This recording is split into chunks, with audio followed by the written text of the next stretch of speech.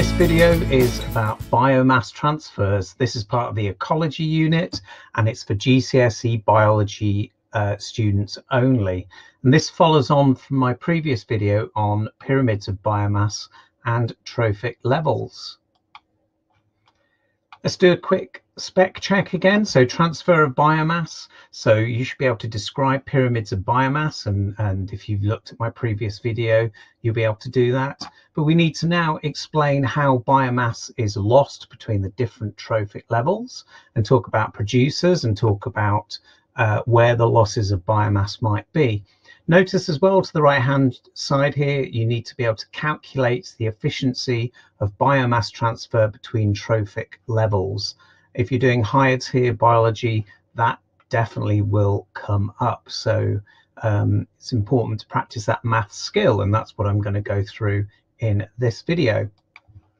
So just a quick reminder to you that the first stage of any food chain is related to photosynthesis from sunlight. So photosynthesis by green plants and algae from sunlight. Now, it's important to state that producers on planet Earth, they only use 1% of what we call the incident light energy from the sun, and it's used for photosynthesis to produce biomass. So only 1% of usable sunlight is actually being transferred into biomass.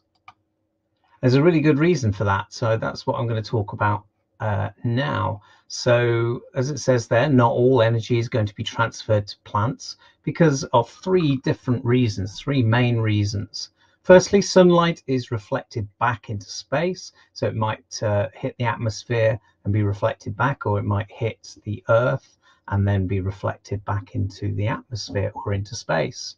Secondly, not all wavelengths of light can be absorbed. So a bit of physics here, that light is basically consists of different wavelengths of light. Only certain wavelengths can be used by the plant or chlorophyll. Then thirdly, light may not fall on a chlorophyll molecule in the chloroplasts of the plant cells. So those are three main reasons why not all the energy is transferred to a producer.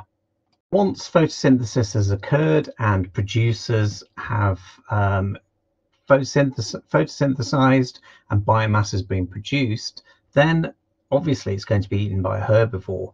Now, at each trophic level, only approximately 10% of the biomass from each trophic level is transferred to the level above it. So there are, again, some really good reasons why that is the case. So firstly, uneaten material. So when a herbivore or carnivore eats something, then some parts might not be eaten. So for carnivores, they might not eat the bones, or herbivores, they can't digest all the parts of the plant. So for example, cellulose in the cellulose cell wall is very tough and very hard to be digested. Secondly, waste products such as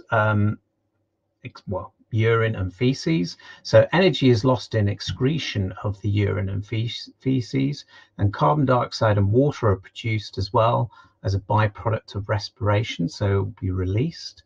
Excess proteins can be broken down into urea, which is poisonous and therefore needs to be released into urine. So all those waste products would contain energy.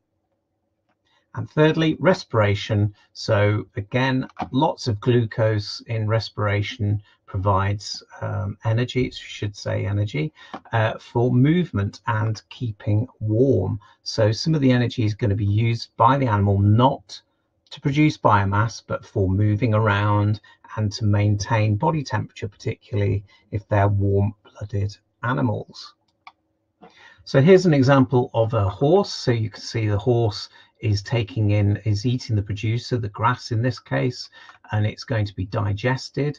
Now, some of the biomass, only about 10%, is going to be turned into horse biomass, but the rest of it is going to be lost or transferred. So biomass can be lost in urine and feces. It can be used to provide energy for movement, growth, maintaining heat. Energy is lost as heat as well from cellular respiration.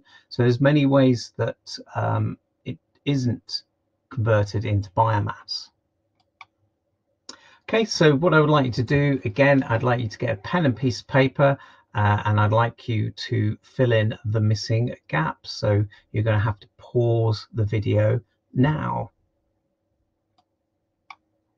Okay, so let's go through the answers. So the amounts of biomass and energy contained in living things always gets less at each stage of a food chain, from producers onwards. So biomass is lost as waste products and used to produce energy in respiration. This is used for movement and to control body temperature. Only a small amount is used for growth.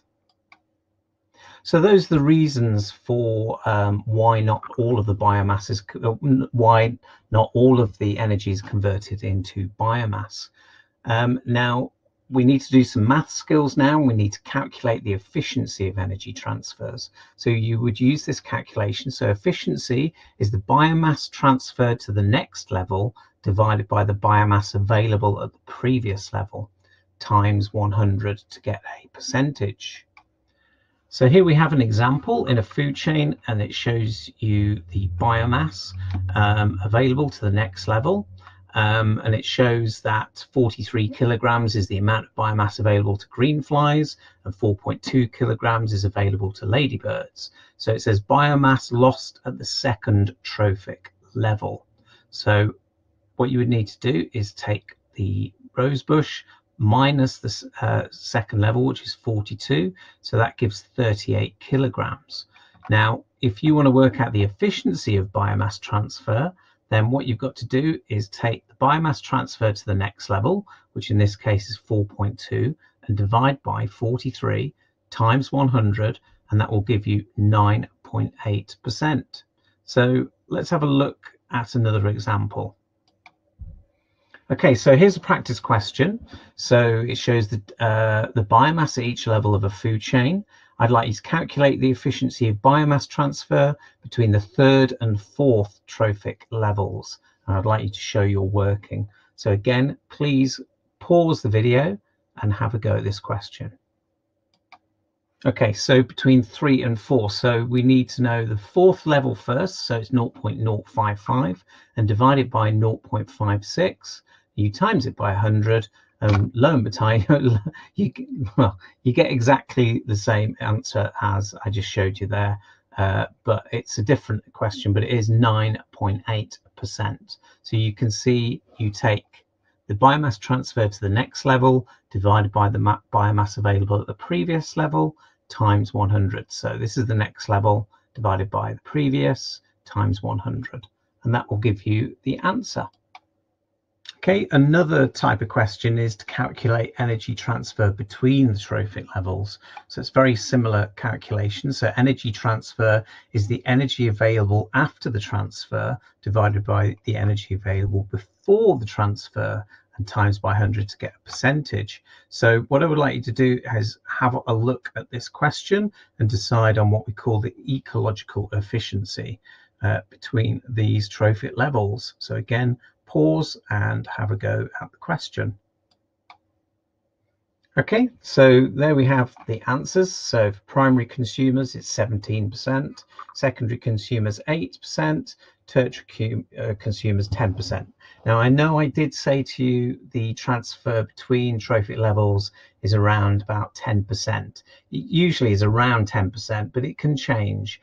And I think you need to use the data that they give you in the exam question and go with that data. So even though it might be different to 10%, you would go with that data. But as you can see, the answers are generally around that figure.